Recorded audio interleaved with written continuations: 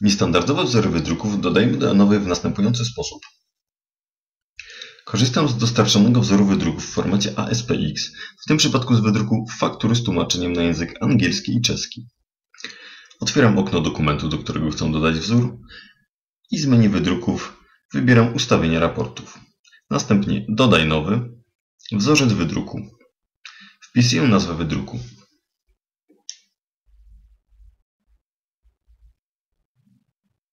I wskazuję mój wzorzec. Przeglądaj, dodaj pliki, wskazuję plika aspx, otwórz, wskazuję, wybierz i zatwierdzam OK.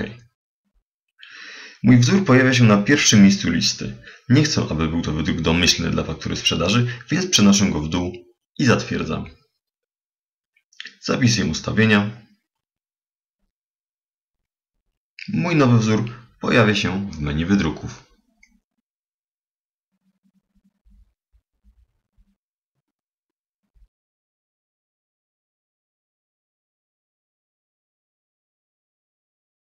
Wzór wydruku mogę dodać również z poziomu listy dokumentów.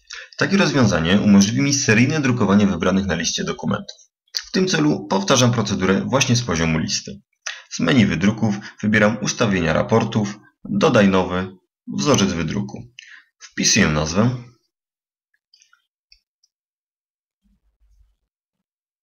i klikam przeglądaj. Jak widać, mój wzór faktury raz dodany do bazy danych wciąż jest mi dostępny. Zaznaczam go i zatwierdzam. Na definicji raportu zaznaczam jeszcze checkbox wzorzec dla jednego zapisu umożliwia seryjne drukowanie jednego wzorca dla wielu zapisów z listy. Automatycznie oznaczył się kolejny checkbox. Na wydrukach seryjnych dokumenty umieszczam na osobnych stronach. Zatwierdzam, przenoszę mój wydruk w dół, klikam OK i zapisuję ustawienia. I teraz już z poziomu listy mogę wybrać interesujące mnie dokumenty, przytrzymując klawisz Ctrl i klikając na nie. I z menu wydruków wybrać mój wzór faktury.